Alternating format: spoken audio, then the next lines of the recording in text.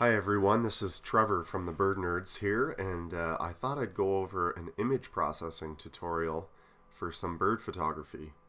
In this episode, if you will, I'm going to go over some sharpening and noise techniques that I like to use on pretty much every bird photography image I take. So I'm just reviewing some photos we took yesterday. It's early April, and we've got this beautiful male Downy Woodpecker on a tree here, and the lighting is nice. You got the catch light in his eye. So when I'm going through my photos here in Adobe Bridge, the first thing I look for is the pose.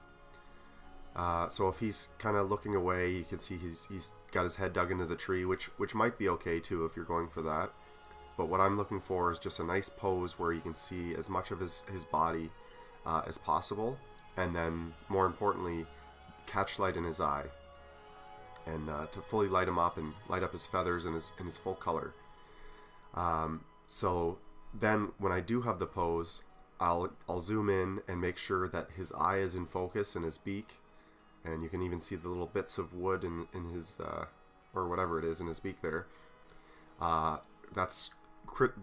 This is considered to be critically sharp, this photo.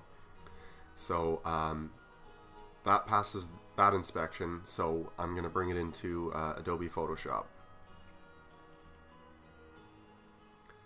So by double clicking the image in Adobe Bridge, it opens up Adobe Camera Raw. So this photo was taken with a Canon 7D, and I'm using Camera Raw 9.8 here. And so the first thing I'll do is zoom in, and this looks really great. This is actually a really great photo. So I'll go straight to actually I'll check the white balance. I think I'm going to keep it as shot. If you can see, if I switch it to daylight here, it added a little more color. So if we go back and forth, I'm just holding Alt to zoom out here.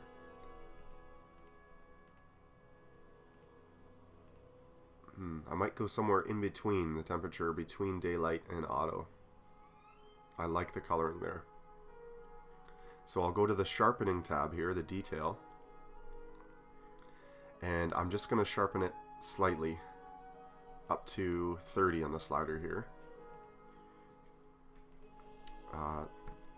Next I'll just go down these sliders here and make any adjustments, although because this photo is so great I won't have to do a lot. I'll bump the shadows up just a little bit just to get some more detail in here. I'm going to leave the exposure and the contrast.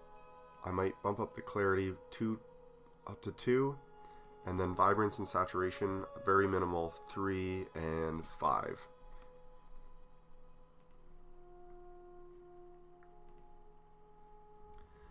Okay, so because this tutorial is basically on sharpening, I'm just going to leave it at that for now.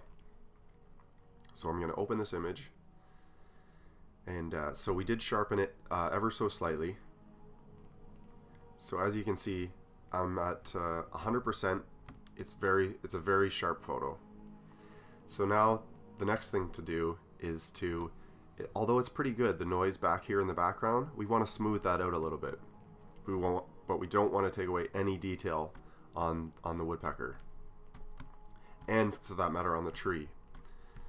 So this is where the magic happens. I'm going to open up this image again, but this time on the detail tab I'm going to turn the sharpening all the way down and bump up the luminance noise reduction to 15. Now let's have a look at what that does to the background sky. Okay, it's smoothed it out, and I might go a little further. Yeah, it's a nice smooth background sky. And we have lost a little detail in the woodpecker, although it's not that bad, but we're going to combine the two. So I've got my second image open here that's less sharp with a smoother background sky. I'm going to Control A to select all, Control C to copy, Control V to paste. So I've got this layer on top, my less sharp smooth layer on top. Now I'm going to again select all, Control, copy my background layer, my sharp layer, and paste it on top of my smooth layer. So as you can see, when I toggle this layer on and off, you can see the subtle noise in the background disappear. So what do we want to do here? We want to keep this soft layer on top and then use the eraser brush to remove the softness from the sharp areas of the photo. So I'm at an opacity of, actually I'm going to use an opacity of 100% here. And I'm just going to, oh, I've got my sharp layer on top. We need my smooth layer on top. Yeah, okay, so the smooth layer is on top, and I'm going to remove, I'm going to erase into the sharpness, if you will. So we'll have the best of both worlds. And you can really be selective of where you sharpen too, because certain areas you can leave soft, but obviously these fine feathers, I want to pick up that detail. So you really have control of where is sharp and where isn't.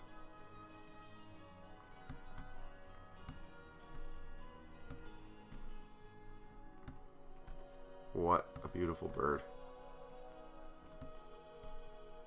I love the red on the male's head.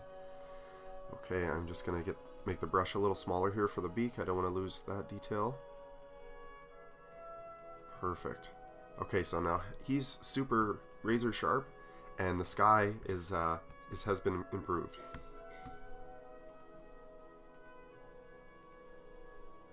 Now I'm just going to use a bigger brush here and sharpen up the tree.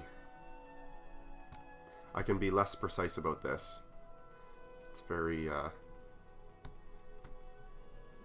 know, people aren't looking at this photo for the tree.